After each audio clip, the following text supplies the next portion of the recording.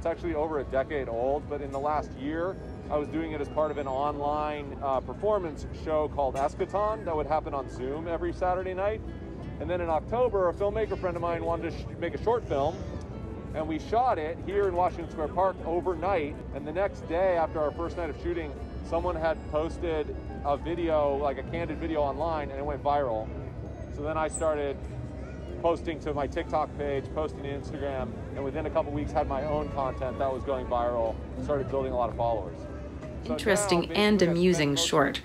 A performer in the streets of New York City plays the role of Buddy the Rat with a long tail and an amazing rat mask. This confident performer tells us of how he's been in show business for many years, including doing puppetry, so it's not surprising how physically agile and expressive he is.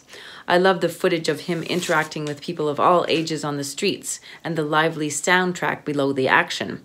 I like the clever split screen with him and a big prop pizza on one side and real footage of an actual rat with real pizza on the other side. I also enjoyed his discussion about how his social media presence has really grown. Would love to see him live. Great film. It starts out as a promo for an upcoming performance with Jonothon talking about how long he's been getting into this character as a method actor. But once he saw the response it was getting online, he gave Buddy the Rat a social media presence, and it has exploded ever since. And he treats every public appearance as if it were a live performance. And he does so in a way that stands out from a typical street performance, since this sort of thing is definitely not out of the ordinary in New York. But it was amazing to see how the community has taken such a huge liking to Jonothon and his character. Because, I mean, people really don't associate rats as being friendly or approachable, certainly not in the same way as, say, dogs are. So this short has a deeper meaning to it as well, in that if dressing up as a huge rat can still make you likable, then you should not be concerned at all with how you look or your body shape, because your personality will win people over in the end. I love seeing this. It's a different kind of just performing art form.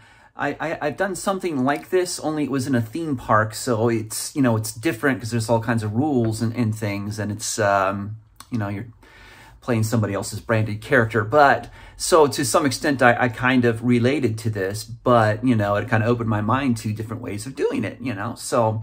I love that he has come up with this character and he's out in public performing it. What's really neat, especially, is to see that he was able to get like 1 million people to follow him on TikTok, so that he's able to do this live performance, but also at the same time, you know, be multimedia about it, you know, and reach a global audience. So that's pretty sweet. I'm very impressed by that, you know. So great job, great thinking on his part. But he's very talented. I enjoyed everything he had to say. I enjoyed watching him perform.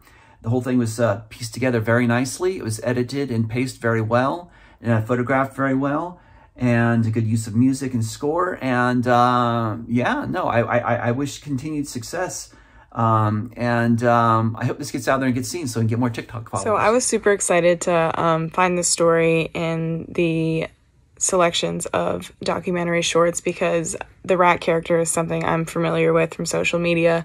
I first saw it on New York Nico's Instagram, and I thought it was just so hilarious and so New York. But I had no idea how passionate Jonothon was about his performance and kind of the backstory of how the character came to be, and, you know, how much he does for the city. So I really appreciated getting to see that side of him. And I like that you included footage both from his TikTok and to showcase what he works on, as well as your own footage. I thought that was really smart.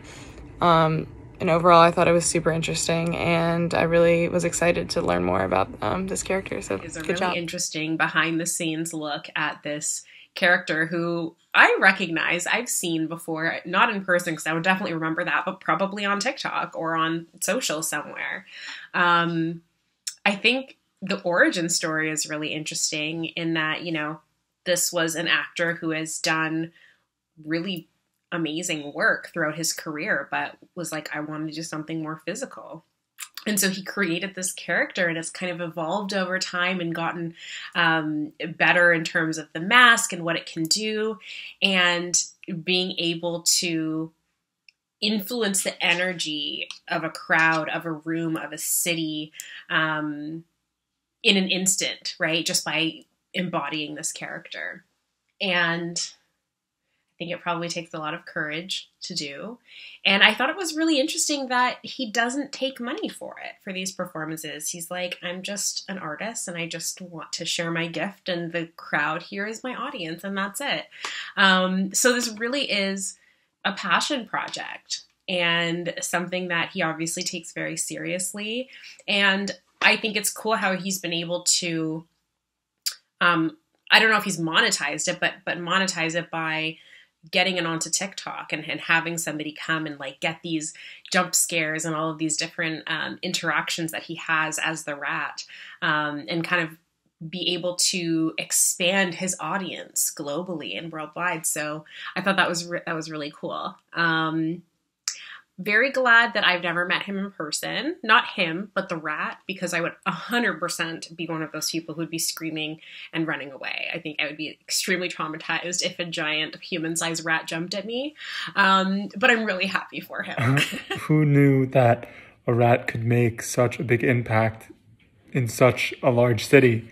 I think that the work that this artist is doing is wonderful, and the way that he's expanding it to be able to help local and important causes, such as issues with littering and garbage cleanup and things like that, and just generally putting smiles on people's faces. And it would still be a great thing to do if he accepted tips, but there's something even more prolific about it that he doesn't, that it really isn't about money or a source of income, but instead about kind of stretching and exercising his artistic muscles.